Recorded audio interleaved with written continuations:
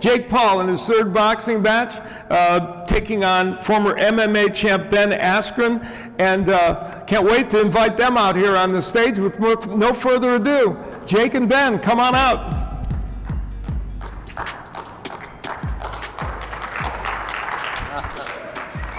How are you? Doing good, doing good. Thank you everybody for coming out. Thank you guys. Hi Ben. How you doing? Well, you guys have set the table for this pretty well with that video and with what you've been doing beforehand. And Jake, I'll start with you. You've kind of indicated that at the end of the day, your boxing skills you feel are better, and that ultimately that's the difference. No, 100%. I mean, this guy's striking is that of a grandma. Quite literally, if I put a grandma in against Jorge Masvidal, she would have lasted longer than this guy. You know, he's a good athlete, they say, but April 17th, he's going to get exposed. You know, we saw Steve Cunningham earlier going up against Frank Mir, and it's a boxer versus an MMA guy. I love Frank Mir, but at the end of the day, Steve's gonna take care of business, and then later on in the night, same thing is gonna happen. This is boxing versus MMA, and you're going to see the difference. You're going to see the difference of a wannabe fighter, you know, a guy who choked in the Olympics, a guy who choked in the UFC, and now a guy who's going to choke against Jake Paul. I'm going to end this guy's career as an embarrassment. Masvidal did it once, I'm about to do it again. All right, so all of that having been said, Ben, you indicate that the difference is not about the skill, it's about the toughness. Yeah, absolutely. So I'd heard of Jake Paul prior to accepting this fight, but I couldn't have told you a lot about him or his brother. I knew, you know, he kind of came up in his brother's shadow. He was trying to fill his brother's footsteps. You know, his brother is a lot more talented, has a larger following. Those type of things. You literally went on your Instagram and asked people for roast. You asked people for roast on your Instagram, and that was the top comment was say that his brother is better than him. Is he? That's like calling Kylie Jenner Kendall Jenner. Like, I don't know anything about them. Yeah, anyway, so like, doesn't matter. Still a compliment. Okay. I would love to be Logan. Logan's a great kid. Both stars, both taking over the world at a young age. Okay, so when Logan's little brother called me out, you know, I thought about it. Like, you actually called me out. Let's get the facts straight. You called me out the week of the Nate Robinson fight. So continue. Yeah. Okay, so when Logan's little brother called me out the week of the Nate Robinson fight, I said, sure, more than happy to, right? I like to fight. I've been fighting for a long time. Never boxing, but I've done wrestling, mixed martial arts, jiu-jitsu. And, you know, I thought, well, from his angle, what's he doing? And, you know, I asked some of my kids at my academy, you know, what's this guy all about? And they said, he's a bully, he's a dick.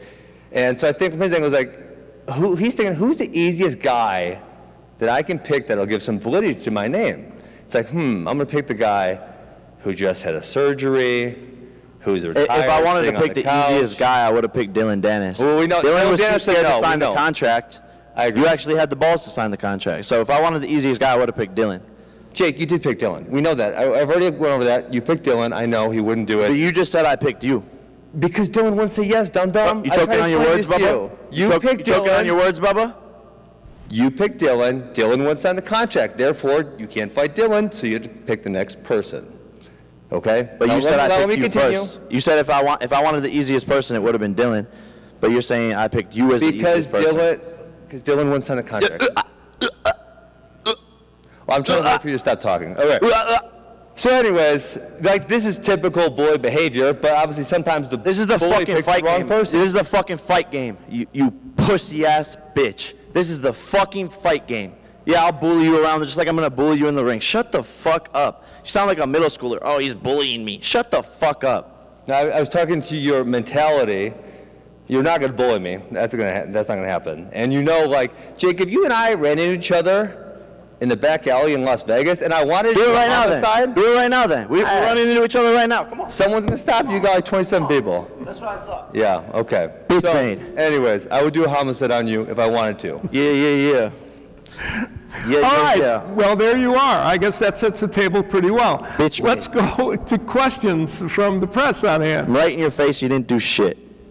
Jake, I guess I would ask you to clarify. I mean, why did you pick Ben? No disrespect to Ben, but I think he's the last guy we ever thought we'd see. I already laid it out to you. Right?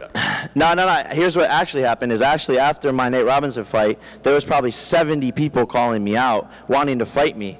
And there was probably 6 people that it made sense to fight. Bisbing, McGregor, Diaz, Danis, Askren, some YouTubers who are popular. But I wanted to fight a real MMA fighter. When it came to signing the contract, a lot of them didn't want to do it. And by the way, this is me coming to them with the biggest payday of their lives. This is Ben's biggest payday of his life. He's publicly said that. And so when it came down to signing the contract, he was actually down. So that's how it happened. And this fight makes sense. This fight makes sense in a lot of ways. And there's a large majority of people who think he's going to win. And then there's the other half who know I'm going to win. Ben, I guess I want to ask you, when this first got announced, it seemed like kind of a fun exhibition thing for you to stay busy after your MMA career. But where does it stand now? I mean, obviously some pretty personal words, and a lot of people are looking at you as kind of this representative of the sport of MMA as well. So where does this stand? I mean, you've been an athlete all your life, competing at the highest level. Is this a serious competition to you, or is this a fun exhibition? I mean, I'm going to take it serious, but the highest level of competition, no, not even close. Yeah, I'm going to have fun with this. That's what I came for. Jake thinks he's a high-level boxer. I think he's fairly delusional. I guess we'll find out. You will find out very quickly and in a violent fashion, and you will embarrass the sport of MMA. You are representing the UFC. This is personal. The whole MMA community. You're trying to make me represent the sport of No, MMA you are representing the sport. Dana White is betting money on you. He's trying to get trainers to actually help you train so that you can beat me. So you are representing the sport of MMA. You are an MMA fighter. Just like I'm representing the sport of boxing because I'm a boxer. Just like I'm representing celebrities and YouTubers because I'm a celebrity and a YouTuber. So I'm representing all of those things. So you are representing them, and you will see boxing conquer. All right, let's go out for another question. Hey, Jake, it's the Schmo. Good to see you. Quick question for you. If you get through Ben Askren, do you think that's the key to getting the attention of Dana White and maybe getting a Conor McGregor fight? Or who would be next on your list if you get through Ben Askren? Schmo, my guy, good to see you. I don't have to do anything to get the attention of these guys. They have to get the attention of me at this point. They're talking about me more than I'm talking about them. He's one of the first fighters on the list, yeah. He's the first MMA fighter that will be taken down. I think this will make the Jake Paul versus Conor McGregor fight that will happen one day more intriguing, of course. But, there's Diaz after this. There's tons of people calling me out, celebrities still, athletes. So we'll see what happens. But, yeah, this fight will give me a lot of credibility. Ben's 19-2, has less losses than McGregor. 2-time NCAA Division I champ, Olympic wrestler. So yeah, he's a real fighter, and that's why I wanted to do this fight, is to show the world like, this real fighter is getting in with Jake Paul and he's going to get KO'd in 2 rounds. Now for you, Ben, on the other side of the coin, if you get through Jake Paul, what's next in your boxing career? Do you go for the big brother Logan Paul? Yeah, I mean, 2021 seems like a tremendous year to beat up the whole Paul family. All right. Good seeing you, Schmo. Let's go to another question from the press. That was your first good joke at the press conference. I know you're really excited about that one. Do you smoke cigarettes or are your teeth just yellow? I'll write your material if you want me to. English, please? If you want me to write your jokes, I can do them for you. If I want you to read my jokes. This guy's talking about my intelligence. Okay. God damn it. Embarrassing. Mystic Zach here with the question for Jake Paul. Your last fight, you stole the show with a second-round knockout over Nate Robinson. What kind of improvements can fans expect to see in your game going into this fight? Zach, I pick wins, young legend right there. Lots of improvements. I'm a completely different fighter. The fighter that I am now would knock out the fighter in the Nate Robinson fight. That is Jake Paul. So I'm completely different. And people will see I really haven't even gotten to show my boxing ability in my last 2 fights because they've both been like 4 minutes total or like 7 minutes total. So, I'm actually excited to see if Ben's going to give me a little bit of a test, a little bit of a challenge, because then people will see, oh, shit, this kid can do that. Oh, he has this in his arsenal. Oh, he's been working on that. I haven't even shown the world what I could do. That's why this is fun, because I have the ace up my sleeve. And when you have the ace up your sleeve in life, hey, I was wondering, your cheerleaders that you brought to my room, like, do you pay them as coaches or groupies, or do you just give them like sloppy seconds and social media shout-outs? Yeah, I give them a ton of dry over-the-pants hand jobs. Maybe say your joke again, and we can all remember to laugh. Say it one more time, we can just all laugh afterwards, just so you feel good about yourself. Say it one more time for us. No? You have another question? Yeah. Look at the cock on this guy. Jake, you spoke about the improvements you make every single fight. What can you attribute those improvements to? Is it your work ethic, your training team? What can you attribute that to? Man, all of the above. We're working so hard, and really just a true passion for the sport. I love what I'm doing, and I have such a chip on my shoulder. The whole world wants to see Jake Paul lose this fight, and I love that. I love that so much. And yes, we have the best team. BJ Flores, Jacob Chavez, D Cut on the strength and conditioning, Carl, Jay Leon Love, John Marinick, Marcos, like all of these guys. I'm probably forgetting names. Even down to Shadow, Lucas Mack, all of these guys, Ebach. We have the best team. Blue, Gus, Content, on down. Best managers, best advisors, best lawyers, best trainers, best photographers. That's why I'm at where I'm at as a 24-year-old, is because I'm surrounded by greatness. And look, we all have a lot to prove to the world, and I'm 24 years old. This is the biggest stage of my life. The last event was the 8th biggest pay-per-view event in history. This one's going to be even bigger. Justin Bieber, Snoop Dogg, Doja Cat. Are you kidding me? And you think for one moment I'm going to sit there and fumble this? You think for one moment I'm not going to work my bloody balls off to beat this bum, this Walmart-looking head-ass Napoleon Dynamite motherfucker? No. You got to be kidding me. So, yeah, I'm excited for this, and I have a chip on my shoulder, and I'm going to prove to the world April 17th. TrillerFightClub.com. Buy it now. But I'm going to prove to the world that Jake Paul's the real deal. And that's why I called out Conor McGregor initially. This is the road to McGregor at the end of the day. All right, we're gonna go out to virtual questions, and let's go to that right now. From USA Today, we have Josh Peter. For Jake, you referred to Dana's $1 million bet. I just wonder how you felt about that. Where were you when you heard about it? Have you had a chance to talk to him? I think it's great. Dana White doesn't talk about really anything besides the UFC, so it just goes to show how big of an event this is. And again, he is one of the many bird brain people out there who don't understand that Jake Paul is a real fighter. And, he's going to lose $1 million. And I challenged him along with Snoop Dogg to step it up and make it $2 million. Put your money where your mouth is. $1 million isn't that much to Dana White. I am so confident in my abilities, and it's free promo, so thank you, Dana. What's next virtually? Next up is fan-sided Jeremy Haregis.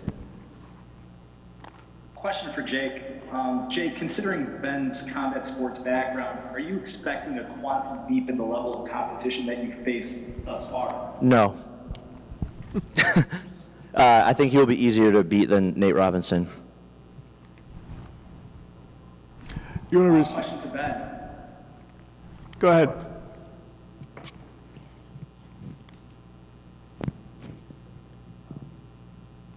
I think we lost him. Was there a question for Ben there? Or did we lose that? Yes, Ben, question for you. Based on what you've seen of Jake in the ring so far, have you seen an amount of talent there that you consider him talented as a boxer? Yeah, it's hard to say. His opponents were so bad that he could have pretty much done anything he wanted to and won the fight. So, yeah, I think TBD. Next up is bad left hook, Michael Woods. Guys, question first for Jake. Jake, I was impressed with especially your power against Nate Robinson. It strikes me that maybe you are a guy who was born with it. I saw you backing up and cracking the guy. Now, I don't know how that's going to work on Askren, who is a seasoned fight professional, but it led me to be thinking, how how into this are you? Or do you have sort of a long-term plan? All right, I'm going to do this a year, 2 years, 5 years. Are you now a boxing lifer? What's the end game? How long do you want to do this, and where do you want to get to in boxing? Yeah, great question. Definitely a boxing lifer. I'm addicted to this sport, and I will become the biggest prize fighter in boxing. Simple as that. And yeah, thank you for the compliment. Have a ton of power. I didn't really even get to utilize it against Nate. He went down, and I only landed 8 punches, and he was knocked down 3 times, if that gives you any indication. And man, when I put those 10-ounce gloves on, those Grant gloves, shout out to Grant, best gloves in the game, whew, I love to crack, baby. And you know what's crazy? I love to get hit too. So like, you know, I just love fighting in general. And again, this is the start of a burgeoning career, a burgeoning, amazing career. And I'm addicted to the sport. I love the sport. I want to bring more eyeballs to it. I love everything to do with it. You know, I could see myself coaching my son one day. Someone's gonna let you have kids? That was good. You got like two lefts. 2 lefts. Thank you. Next up is cage side at your press, dad. Gabriel Gonzalez. Look at. I've got 2 questions. First one is for Jake. Jake, celebrity boxing isn't anything new, but it's certainly enjoying a moment. Hey, it's your dad calling in. Stuff that's made it successful. It's your dad calling in. Look. That dude's still alive? He's still alive, bro. I'm about to take him out. Flip-flop, man. Hey, he's still alive. Don't worry, I'm gonna finish him off. Yeah, don't worry. Tell him I like them flip-flops, man. He said he likes your flip-flops. That's my guy Masvidal, maker of Ben Askren. Jake Paul will be the finisher of Ben Askren. Does that bother you, by the way, that you got knocked out in 5 seconds? Nah, it happens. It doesn't bother you? Not really. It doesn't really happen, by the way. That's only happened once. You got a record. You literally have the record, yeah. I literally have the record, You yeah. hold the record. The record. Yeah, 5 seconds. Yes. It doesn't like haunt you at all that like you're Does not probably the bother most me, Jake. embarrassing fighter in UFC history. Jake, I know you have low self-esteem, but you don't need to project it onto me. So this clip doesn't bother you? I've always seen it like a million times. Doesn't bother me. Doesn't bother you? No. Are you sure? Sure. We'll do the same thing to you. Yeah, I don't think you're allowed to throw knees in boxing, Jake. Well, I'm gonna knock you out. Same thing. Okay. Good luck. Okay, once again, Gabriel Gonzalez. All right, let's get another virtual question. My first question is for Jake. Jake, celebrity boxing isn't anything new, but it's certainly enjoying a moment. What do you think it is about yourself that you've had so much success? Because let's be honest, not everybody brings in as much attention when they try to do this. Yeah, I'm a bit confused when people talk about celebrity boxing because there's no such thing as celebrity boxing. I'm the only celebrity that's boxing. So people like to write articles about it, but like I'm the only one that's doing it. So it doesn't really make sense to me. But really, at the end of the day, this isn't celebrity boxing. I am a celebrity who is boxing, yes, but I'm a real fighter. I've shown that. I'm 3-0, 3 KOs, 2-0 as a professional with 2 KOs. But I'm the only celebrity or influencer that's fought in like the past 2 years, so I'm really the only one doing it. So Discounting Logan? Logan doesn't count or what? he hasn't fought in 2 years if you paid attention so you closely to what I excluded was him. saying. And look, Logan's great. He's a celebrity who's boxing, but at the end of the day, again, Logan is a real fighter who would whoop on a lot of guys. Who's better, you or him at boxing? Me, hands down. That's why I'm 3-0, 3 KOs. He's 0-1-1. Yeah. He ever whoop your ass when you were the little brother? That was a question, Jake. You're supposed to respond. I just don't care about your questions. Okay. So I'll take that as he rubbed your face in the carpet on a weekly basis. Yeah, sure, Ben. All right, on that note, we'll go for another virtual question. Yeah, my final question was just for Ben. Ben, you've been in big fights before, UFC pay-per-views, won championships. How has the reception been for you for this fight? Because I'm assuming you're getting messages from a whole other fan base. What is it like? Yeah, it's interesting. Like I said earlier, I knew of Jake and Logan when I took the fight, but I didn't know like a whole lot about Logan or his little brother. And you know, one of the things that I can't believe is in MMA, I was kind of the heel. I was kind of not liked that much. But you know, Jake said in the pre-fight thing that it was 50 people wanted him to win, 50 people wanted him to lose. And I was shocked because it's got to be like 90-10. Pretty amazing how many people don't like you. I actually kind of find it pretty impressive, your ability to be disliked. That was a compliment. All righty. One more, another virtual question on tap? From the Courtside Sound Off podcast, I have Angel Ortega. Yes, I have one question for Jake, and I want to ask Jake. You started with Deji, and now you're with Ben, and you also had Nate. I want to ask you, are you at this point bigger than the JJ fight? Is there any interest in still fighting KSI, or have you outgrown him and you're just over that? Yeah, definitely outgrown him. There's interest. I think that's a fight that everyone wants to see, but at this point, it just wouldn't even be close. And I think, you know, once he sees what I do to Ben, yeah, he's not gonna want to fight. And yeah, like even his coaches say it. They're like, hey, we're not letting KSI fight this kid right now. So his coaches know. His coaches know what will happen. KSI's ducking.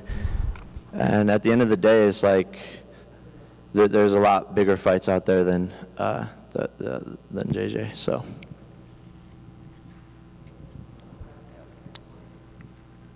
All right, next. And next we have from MMA Island, Donna Corby. Hey guys, this question is for Jake, and I guess it applies a bit to Ben as well. Jake, when you look at your 3 fights, you were very fortunate when you fought Deji and when you fought Nate, that the main event guys were willing to carry the slack with you, because your opponents really weren't in terms of the promotion of the fight. They were very quiet. They weren't, you know, Deji doesn't get much of a mainstream appeal. Nate obviously opted to just be quiet and try to portray himself as an athlete. Well, give the credit. He really did push that fight. Do you appreciate that Ben is willing to do the work to promote the fight, unlike maybe probably any of your opponents before? And Ben, are you enjoying that aspect of it? I do actually appreciate it, and I part of me likes Ben. A part of me, you know, thinks he's funny. I'll give him that. And even his wife, like I was seeing her post stuff on Instagram, like she's funny. So I give him credit, and yeah, I think this fight has the most amount of hype going into it. He actually is putting out content and making some noise and talking some shit. So yeah, I do give credit to Ben there, and that's, you know, part of the reason we picked him is we knew there was going to be shit talk going into it. You know, one of the things that I appreciated about him earlier, I said it, is that, and you know, his brother too, like, they have somehow convinced their fans that they're real fighters. It's tremendous. It's, you know, it takes an act, it takes a show. He's done that. He says, pulling the fire truck, I'm eating rice and chicken and shit like that. Like, I'm in this for life. That's tremendous. Appreciate that, Jake. Suck a dick. One more. We have one more virtual question, and that's going to wrap things up for us. So go ahead. From Full Reptile YouTube, James Mystery. Hey guys, I got a question for each athlete. Jake, what do you have to say to all the professional fighters out there that don't like your quick success in combat sports without any substantial previous experience?